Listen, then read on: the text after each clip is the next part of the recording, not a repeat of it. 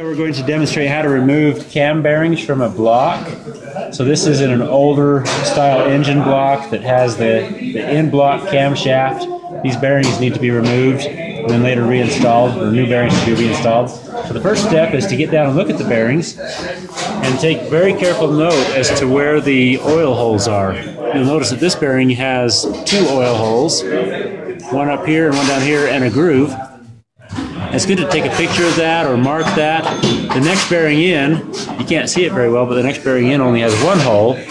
So you need to make very careful notes where those holes are because they need to line up with the oil holes that are in the block. So as oil passes through the block, it could pass through the hole and oil the camshaft. If we later install those bearings off-centered a little bit, then no oil will be able to make it to the camshaft bearings.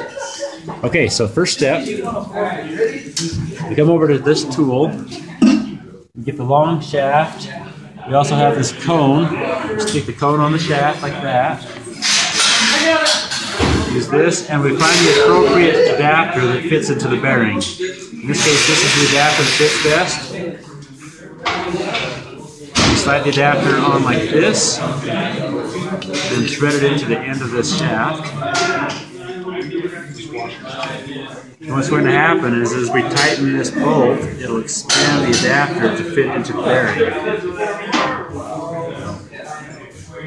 So we stick it into the first bearing, we put a wrench on the nut on the end, and then I twist this handle until you see that it spread and expanded that adapter until it's tight.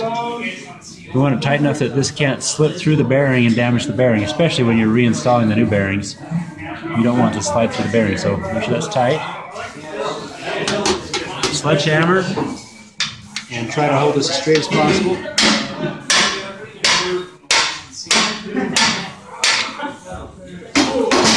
Once it's out, we use the wrench to loosen it again. And we pull the bearing off. There's one bearing. Now to do the next bearing, we do the exact same thing with only one difference. We now have this cone, and the purpose of this cone is so we can slide it down and center the tool to help us so that we're going straight and don't damage the bearings.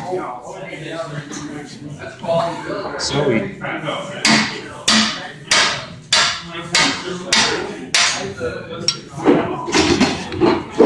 loosen it, remove the bearing.